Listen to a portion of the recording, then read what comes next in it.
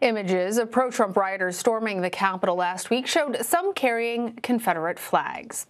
During the Civil War, the flag was the official symbol of the Confederate States, but more than a century and a half later, it represents rebellion and, for many, racism. The images shocked many Americans, including a descendant of General Robert E. Lee, the commander of the Confederate Army during the Civil War.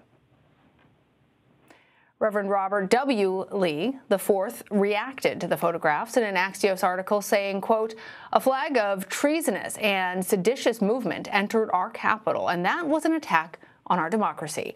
And Reverend Robert W. Lee joins me now. As I mentioned, he is the great-great-great-nephew of General Robert E. Lee. He's also an author, activist, and pastor at Unifor Church in Newton, North Carolina. Reverend Lee, thank you for joining us. As I said, you're a descendant of General Robert E. Lee, and you grew up with the Confederate flag actually hanging in your bedroom. But as we just mentioned, you said that this symbol in our nation's capital was an attack on our democracy. And you've also said that the removal of Confederate symbols overall is a no-brainer. What sparked this change in your beliefs from your childhood to now, and how do you reconcile your family's history with what you're seeing play out on the national stage? Well, look, when there's scripture that backs this up, it says, when I was a child, I talked like a child, and now I'm not a child anymore, and I need to act in such a way that is becoming of adulthood. And I think a lot of people in our nation need to have a long, hard look at themselves and grow up, because that's what I had to do.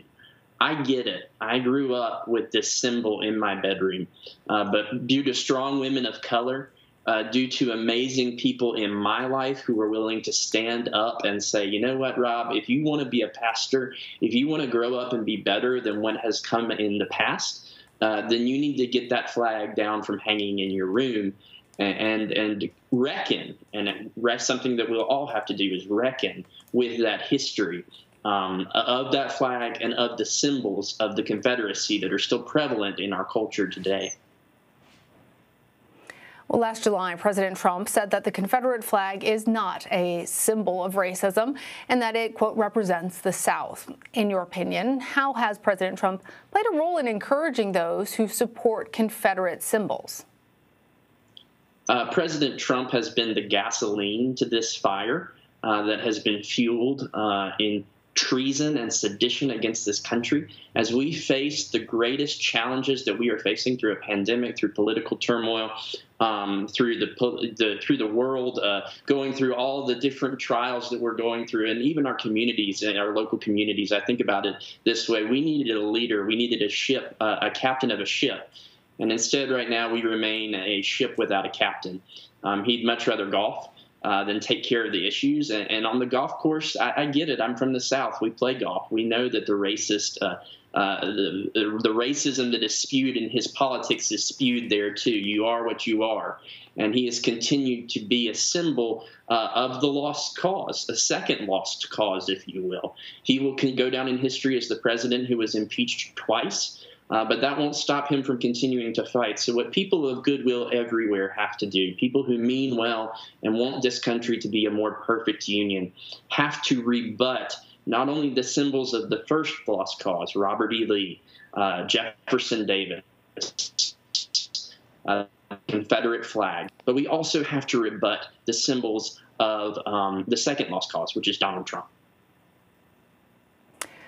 The president also said removing Confederate monuments is an attempt to wipe out our history. Again, as a descendant of General Robert E. Lee, how do you acknowledge and preserve our nation's history while also seeking progress and understanding how much these images can be wounding and continue to sow division and racism in our country? Well, I look at it this way. Just because it's history doesn't mean we have to celebrate it.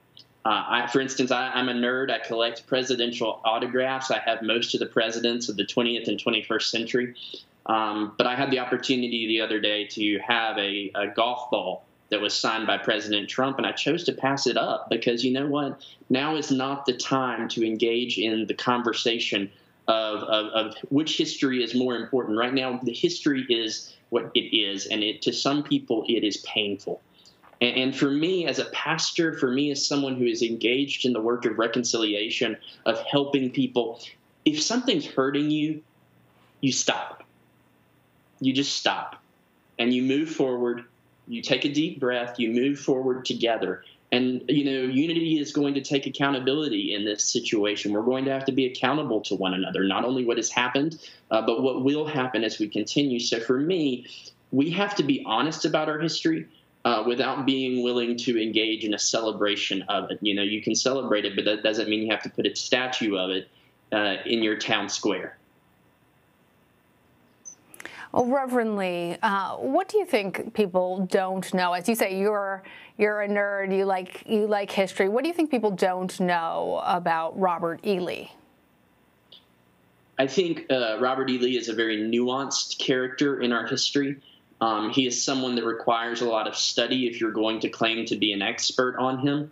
That said, one of the things I do take pride in as a family, for me, is that General Lee is not the only Lee. There's other Lees doing good work out there. Richard Henry Lee was a member of the Continental Congress, along with other of his relatives. There were people doing good in this community and in this country and in this world, and we have to celebrate those people. We can no longer celebrate a traitor to this country who has become a symbol of oppression and hate towards people of color and marginalized communities everywhere. There's no celebrating this man. He was a traitor. He was for the enslavement of black people. And as soon as we're honest about that, the sooner we can get moving forward and I can get off TV and back to pastoring congregations.